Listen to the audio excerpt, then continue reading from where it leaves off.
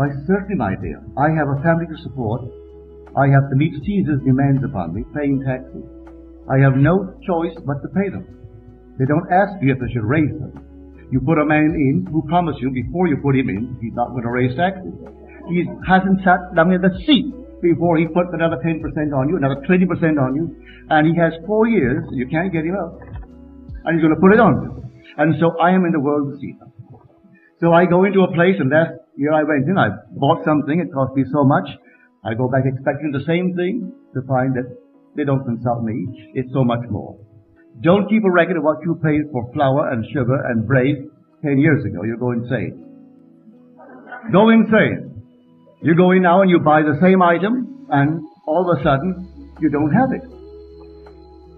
So, I am in the same world. As long as I'm wearing this garment, it's a slave.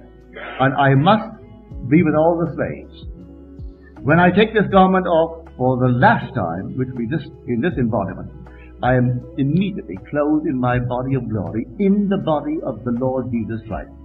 And I am one with Him, without loss of identity. But until then, man has to pass through the furnaces and play the world of Caesar. And Caesar isn't dead. They call him today, in our land, Johnson. They call him in Russia, they call him by some, I don't know his name, it breaks my tongue even pronounce it. Whatever the Russian name is. So all these fellows are the Caesars of the world. Every head of a government is Caesar, in Scripture. Render unto Caesar the things that are Caesar's. And so, I have pain too. If I have a drink too many, who knows, I may have a headache. I am not given over because I have been born from above, that I can violate the little things of Caesar. If I overeat because I liked it, well, I'll pay the price. Do all the things, I'm not exempt. This body is something that I'm wearing. And as long as I wear it, you either take care of it or abuse it. Well, if I abuse it, well then it'll get evil.